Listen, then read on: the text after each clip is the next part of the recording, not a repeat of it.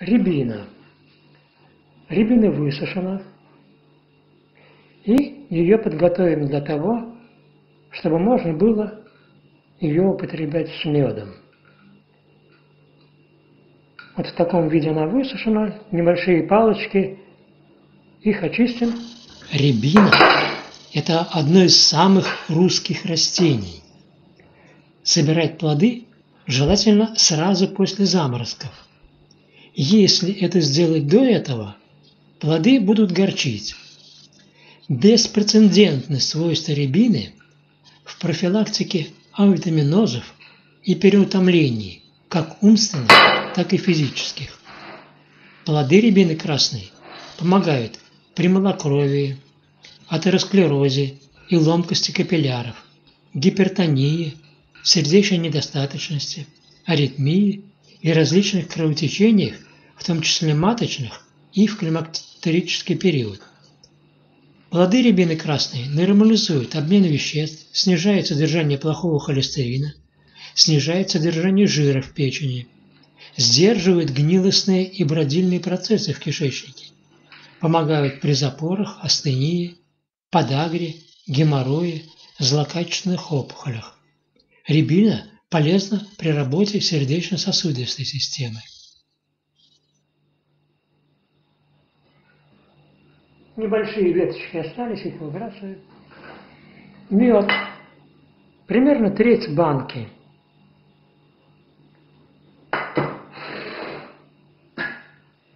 Перемалываем. Фитонциды, входящие в состав рябины, губительны для плесневых грибков, сальмонелл и золотистого стафилококка. Главное в красной рябине содержит ценный витамин ПП, от недостатка которого страдает нервная система. Появляется раздражительность, бессонница и общая слабость.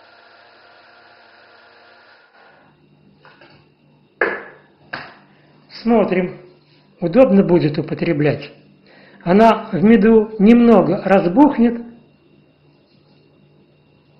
Помолим еще.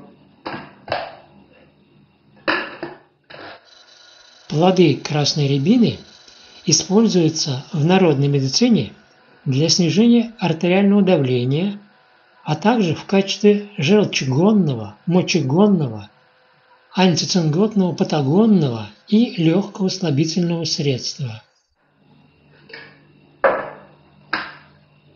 Ну вот, консистенция более-менее похожа на то, что будет приятно употреблять.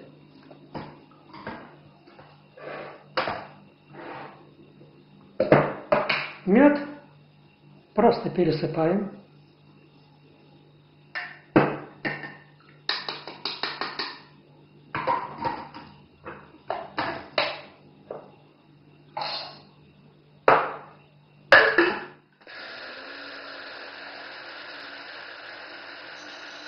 В рябине высокое содержание следующих витаминов и микроэлементов. Так, в 100 граммах рябины содержится витамин А, почти 2 суточные нормы, витамин С, 1 суточная норма, бета-каротин, почти 2 суточные нормы, микроэлемент магний, почти суточная норма, микроэлемент марганец, почти суточная норма. Это все в 100 граммах рябины.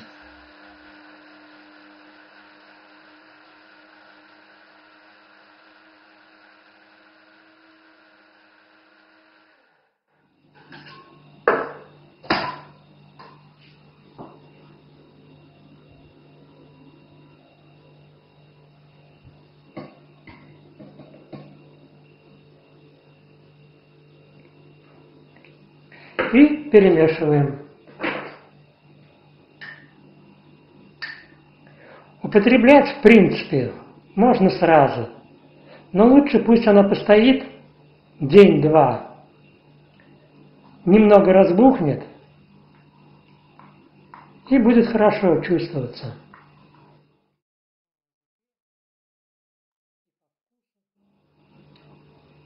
Хранить можно и в холодильнике, и можно хранить также при комнатной температуре.